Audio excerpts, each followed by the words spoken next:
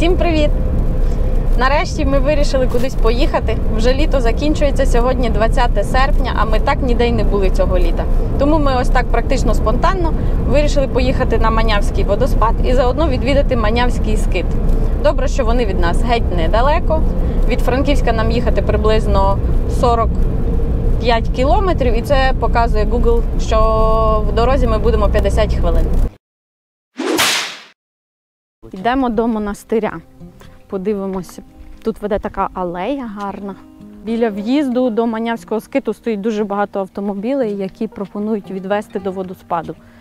За 800 гривень 6 людей.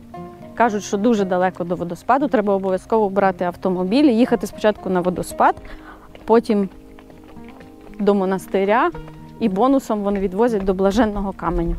Але ми йдемо пішки, подивимося, що тут є цікавого.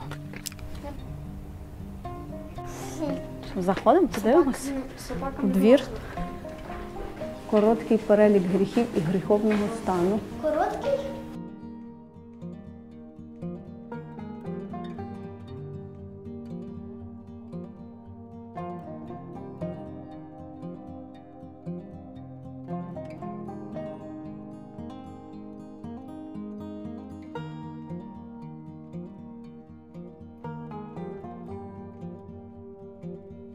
Ну, тут дуже красиво в дворі.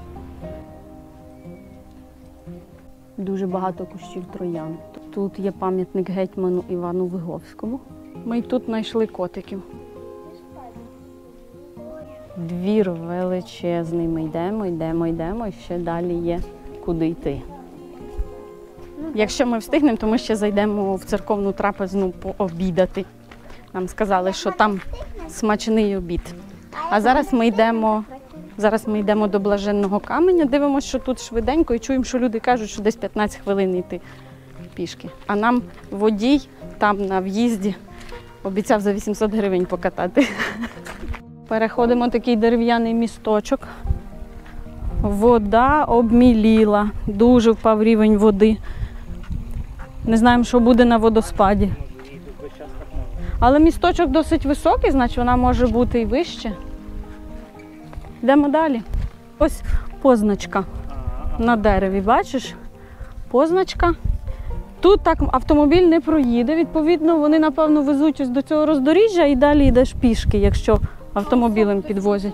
Нарешті ми знайшли якийсь вказівничок, який нам каже, що до Блаженного Каменю, це камінь брила із гротом, який нагадує велетенський горган з отвором, залишилось 400 метрів.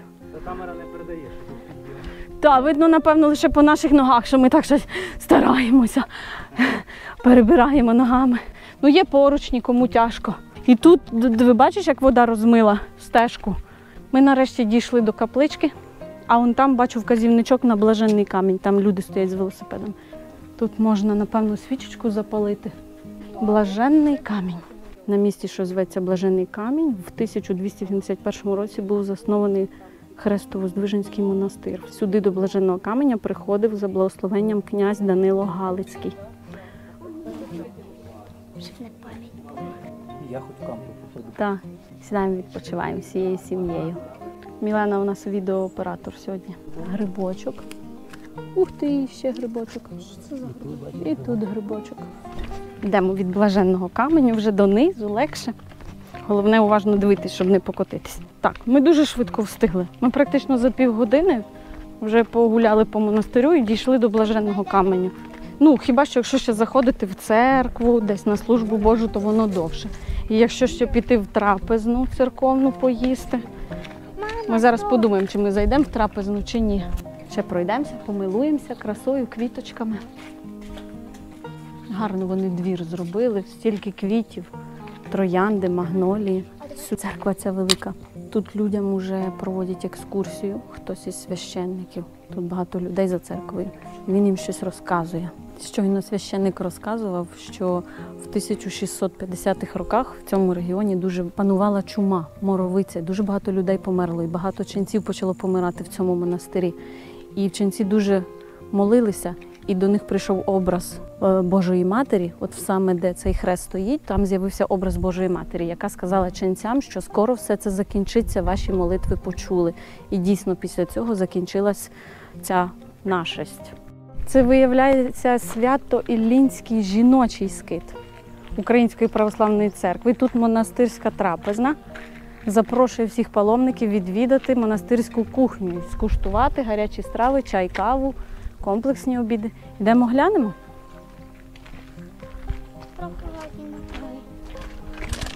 Тут і готель, і кафе. Ага, є хостел. Бачиш, написано, що можна поселитися і відвідувати братські богослужіння. Я хотіла сказати, що ми замовили собі 2 комплексні обіди. В одному борщик, в другому грибна юшечка. Входить туди картопляне пюре. Можна брати котлетку, відбивну або рибку. Ми взяли відбивну і рибку. І плюс Тарасик ще собі замовив варенички. І це все вийшло 285 гривень. Знов до нас котик прийшов. Ох, і хитрий, він вже прийшов на рибку. Кіт тут дуже такий. Сказала би, що наглий. Впевнений в собі. Нам вже принесли борщик і грибну юшечку. Ти такий наглий, та? Я не можу тебе гладити, бо я тоді не зможу їсти тими руками. Татку принесли вже бульбочку з салатиком і з рибкою. І бульбочка з Як в відбивною школі і в столовці. селом. Тарасику принесли варенички. Ну, ми так наїлись, це капець. Тепер не будемо мати сили пройтися по руслу річки до водопаду. Але нам зараз показує Google, що приблизно 9 кілометрів через село потрібно проїхати до водопаду. Але не всю дорогу ми зможемо їхати автомобілем, десь нам доведеться зупинитися, лишити машину і піти по руслу річки. 12 років тому, як ми тут були, то ми йшли по руслу річки. Але є якась дорога і верхом, що можна під'їхати до водопаду зверху. А можна йти по руслу, прийти до підніжжя водопаду і вибратися тоді нагору. Зараз побачимо, куди і як. Все, будемо їхати далі. Трішки було хорошої дороги, тепер погана дорога. Із 9 кілометрів, які нам малював Google від Манявського скиту до водоспаду, ми проїхали машиною вже 5,5. Нам до водоспаду залишилось 3,5 кілометри і ми досі їдемо по дорозі. Зараз побачимо, нам потрібно буде переїжджати річку, можливо, нам там доведеться зупинитися і далі йти по руслу. А ми через цю річку переходили, тоді тут була кладка. А річка висохла дуже. По річці спокійно можна зараз переїхати. Ми вирішили тут зупинитися.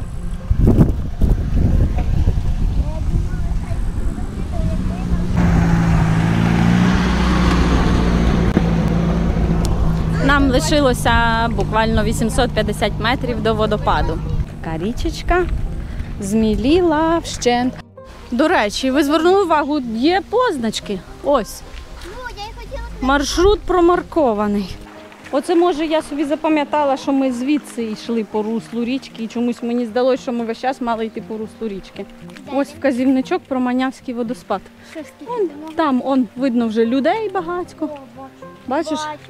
Це підніжжя водоспаду, а сюдою нагору, то, напевно, наверх водоспаду, так? Так. Так. Манявський водоспад. Гідрологічна пам'ятка природи загальнодержавного значення. Одне з чудес прикарпатської природи, яке зачаровує з першого погляду. Найвищий водоспад на Івано-Франківщині, один з найвищих в Україні. Висота падіння близько 20 метрів. Долина річки біля водоспаду завдовжки в 200 метрів, оточена казковими краєвидами. Тут такий затишок, тінь. Як тут красиво. Прям природнє таке чудо, гарно так, краса. І така прохолода відчувається. Бачиш дерев, скільки нанесло? Це, напевно, після повені цього все. І краса.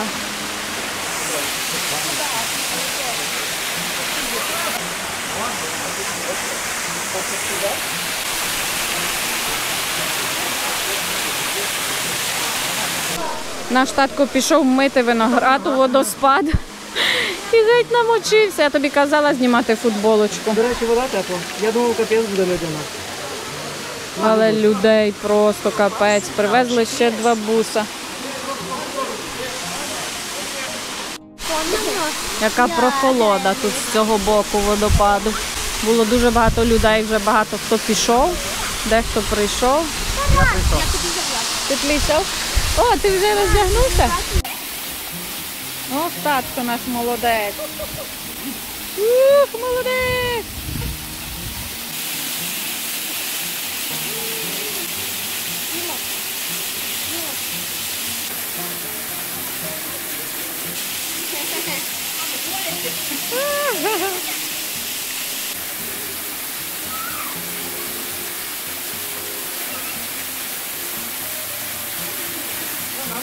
Нет, злазь! Да злазь, кажу тобі.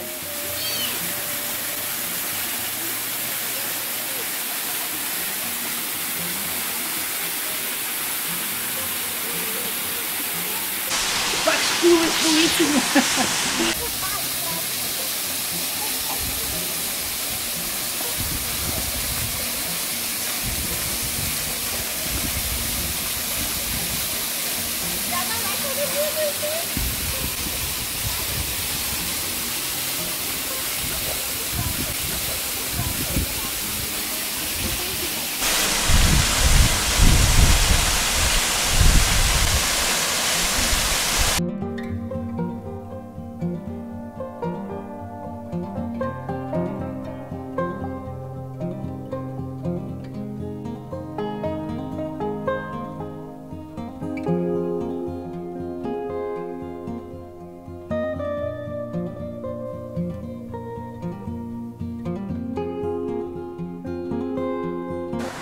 Ми на верхівці водопаду, і зараз я підійду до краю і покажу, як він виглядає. Але що мене здивувало, що вода дуже обміліла. От скрізь, де я стою, оце все мала би бути вода. Навіть видно по тому каскаду, який він малесенький. І видно по цьому потоку води, яка вона мілка. Але який водопад знизу, здавалося би, потужний. І уявіть собі, який би він був, якби це все була вода. Підходимо до краю водопаду. Там людей купа.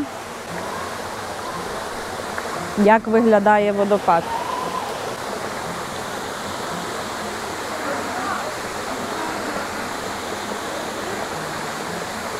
Краса. Скільки людей знизу. І який би він був масивний, якби тут річка була повноводою, а не такою мілкою, як зараз. А ось ідемо зараз до цього першого каскаду. Він низенький, десь 2,5 метрики, напевно.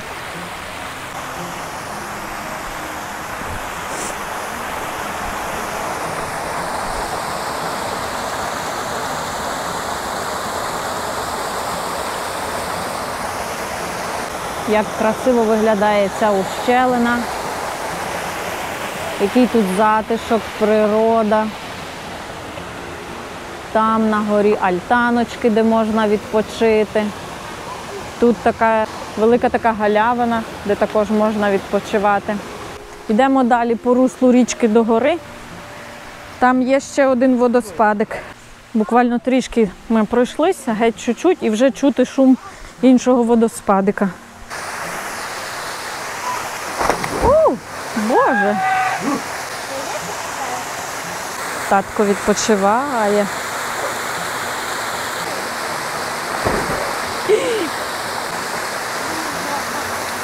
Добре, йдемо далі по руслу річки до гори.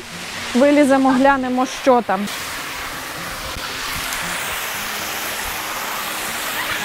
Ну, гарно тут так. Неначе в якусь казку попадаєш. Як намальоване все. Краса така, тиша, природа, річечка тече. Тому що Манявський водоспад, він все-таки є така туристична локація, де дуже багато людей. От постійно туди привозять групами людей. А ось тут такий затишок, краса, тиша. Тут навіть можна з наметами приїхати собі стати. Гарно, дуже гарно. Ми вийшли від того водоспадика вверх різко і попали до рекреаційного місця в Манявського водоспаду. Тут альтаночки з місцями для смаження та з мангальчиками. І тут є вказівнички. Водоспад Бухтівецький, в ту сторону 7,5 кілометрів, полонина Комарники, село Гута, село Манява і водоспад Манявський сюди, по синьому маршруту. А ось і карта. Поки йшли до машини, побачили таку красу.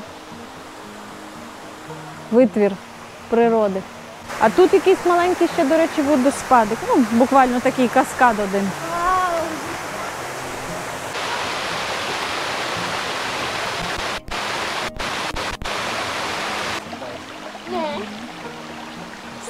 Хух, все, завершуємо наш сьогоднішній похід до Манявського водоспаду. Гарно, цікаво, недалеко від нашого дому.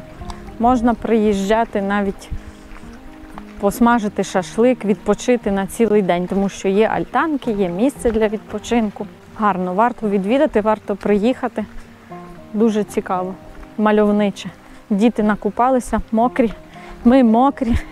Біжимо до машини і їдемо додому.